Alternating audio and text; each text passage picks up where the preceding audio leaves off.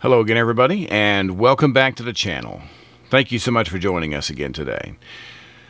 Well, we've got another pistol video for you here. We have another offering from the Custom Works division of Sig Sauer, and that's going to be the Sig P320 Axg Combat.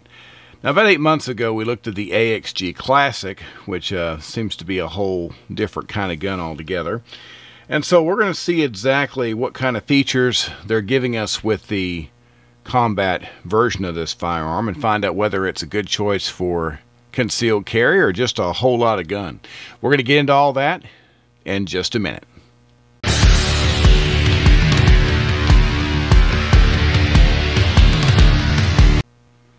All right, once again, thanks for being with us. If this is your first time coming to the channel, or if you've been watching our videos before and you just haven't had a chance to do so before now, and you like our content, please consider subscribing. You can locate that subscribe button in the lower right-hand corner of your computer screen there. Or if you're on a mobile device, you can scroll down below the video and you can subscribe that way. It's a simple thing that helps out a whole lot, and we really appreciate it. So, Sig Sauer P320 Axg Combat. Like I said, we looked at the Axg Classic version of this about 8 months ago or so, and it was a really good gun, shot really well, had some nice features. And Sig Sauer seems to be putting a lot of effort behind developing these custom versions of these guns. So let's see what you're going to get here. But we always like to start off, of course, with a size comparison. And I think that's going to be important here. Let me do a quick safety check before I do that, just so you can see we are clear and we have an empty magazine. But I want to leave the magazine in it for the comparison, of course, because we got a whole lot of firearm here. Now, I am a pretty big fan of my hammer-fired SIGs, which are generally heavier, bigger guns. So I grabbed one of my bigger ones here, which is my 229 Dark Elite. And as you can see, I also grabbed it because it has a threaded barrel, so we're kind of on even playing ground. Now, this is a very, very large handgun. This is at the very top end of what I will carry, and I really don't carry this one concealed at all these days with the other good options. But you can see how big this P320 is. There are some similarities as far as size in the front part of the frame and even the trigger guard, although it starts getting a little bit bigger here. But you really pick up a lot of size right here in the grip on the 320. And then you got that magazine sticking out. So if you've ever carried a full-size SIG and you know how much of a chore that is, just take a look at this, because this is not a small gun. And I wanted you to see that because, of course, one of the big considerations for carrying a concealed firearm is going to be comfort. And if the gun is really big, then you have to have just the right holster to make that work out.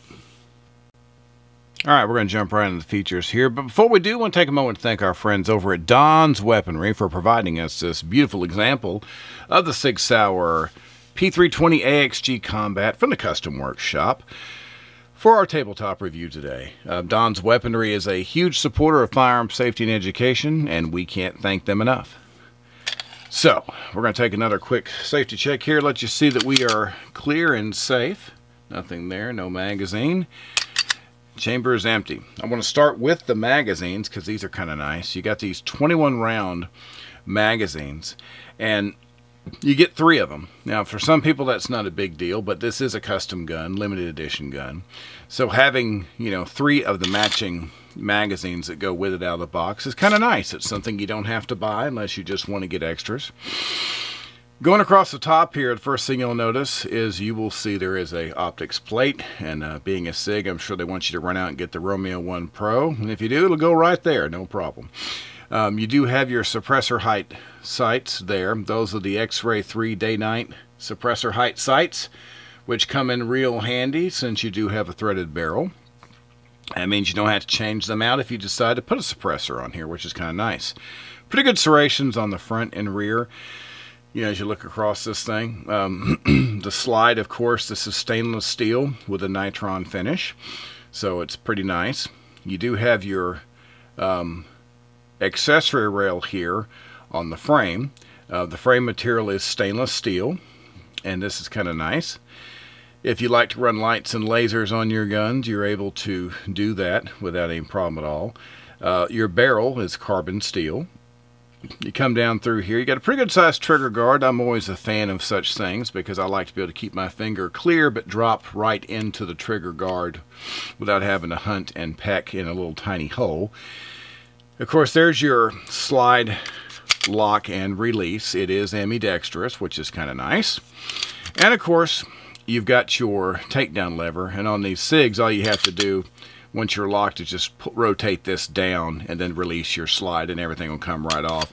I've done a complete takedown on several of these, so I'm not going to waste too much time on that. It's just like many of the others you've seen. You do have your trigger here. This is the skeletonized flat trigger, which just basically means they've cut holes in it. So if you like a flat trigger with holes in it, there you go. You've got this grip panel. One thing that SIG's making a big deal out of with these is that, you know, you can put these custom grip plates in here, and in this case they did the G10 FDE grip panel for this, and it does look nice. It's an odd, you know, combination of colors, but I don't dislike any of it. It looks very very nice, well done. You have your magazine release here on the side, and it's a, like I said, it's a pretty large firearm, as I was showing you with the comparison in the beginning.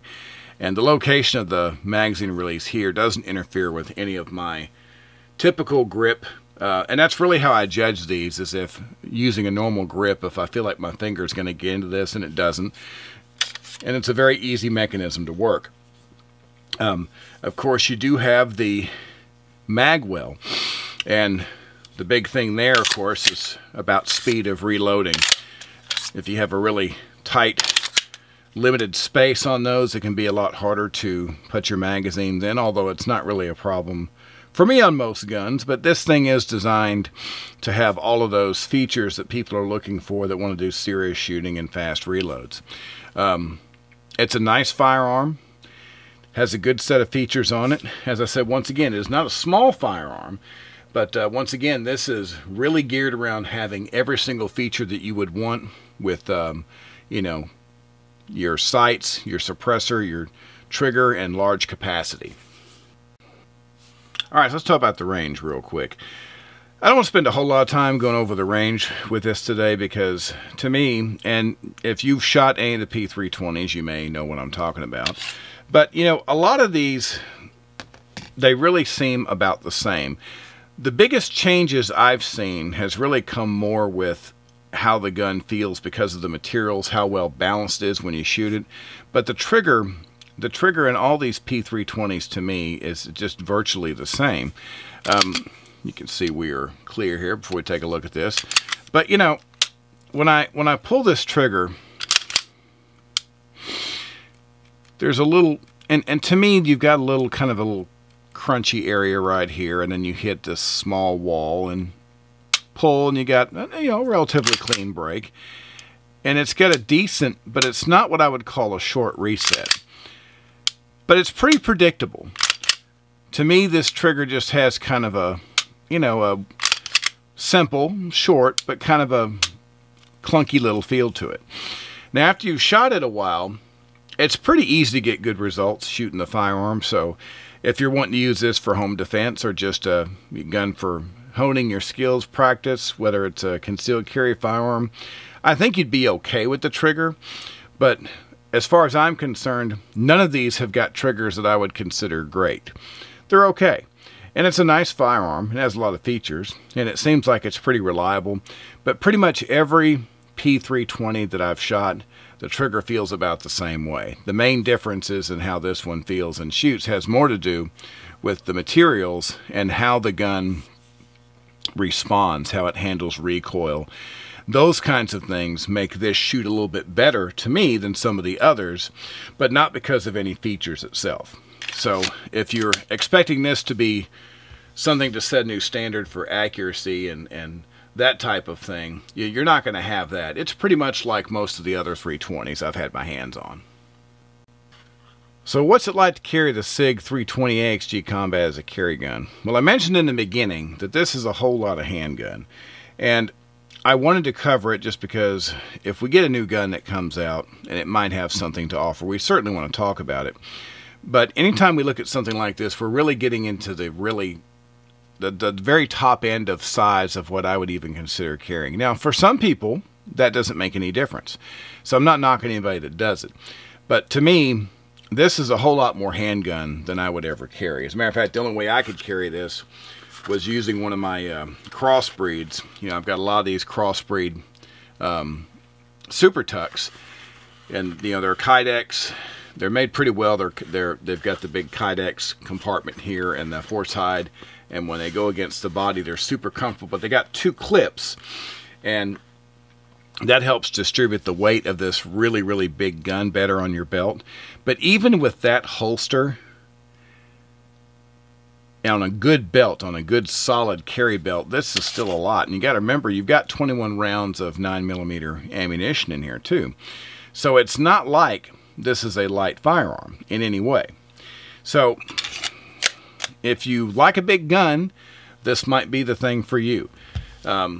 As a carry gun, to me, this is a little too big. This is a little too big out of my window of what I'm going to carry. And once again, that's just me. I know people that carry a lot larger firearms than that routinely, and they're perfectly happy. And I can do it in a good holster. It's just more weight than I want, and it's almost impossible for me to really get comfortable in the car with this on my hip. So if you're considering this as a carry gun, and maybe you have you know, maybe your body composition, maybe you're one of these people that can carry a really large firearm appendix carry, or you have other means of carrying, and this may be okay for you. But I think for the average person, they're going to find that that's a whole lot of firearm to try to conceal. Overall impressions of the Sig P320 Axg Combat. Well, like I said, we looked at several of these P320s already, and they're pretty nice guns. Now, I will say that between the Axg Classic and the Combat, I do kind of like the Combat better just because out of the box, it's got every single thing that you need. So, although this isn't a gun I think that I would carry as a concealed carry firearm, I would certainly carry this firearm on my property. Like I would carry this open carry. It's a good size firearm for that. It carries very well in a outside the waistband holster. I've got some larger holsters that can, I think, do a better job outside the waistband than inside the waistband. Lots of capacity. It is a good feeling and good shooting firearm. So I think it's a very good firearm. I think it has a lot of good features. And I think that overall they're pretty reliable. But it's just a bit much for me to even consider as a carry gun. Now the other thing is, of course, these are not cheap. So if you're the kind of person who is looking for something as your regular gun, you know, I've seen these things vary, you know, $1,300, $1,400. These are not cheap. And that kind of reminds me of, you know, the days back when I was buying a lot of my larger hammer-fired SIGs, because these were all, you know, pretty expensive firearms. These were $1,200, $1,300, $1,400 firearms, depending on how you had them configured. And that's what I see when I see this. I don't see this as a economical carry gun. I see this as a high-end gun. This is something that someone who really likes these features, who's comfortable with a larger firearm, might pick this for a carry gun. But beyond that, I think most people, this would be more of a home defense gun or a gun to serve some other purposes in your arsenal. But in any case, it has good features and it seems to be reliable. So that's going to do it. Once again, we appreciate you being with us as always. We're going to be back very soon with another video for you. So until that time, as always, everybody be safe and have a great day. Thank you.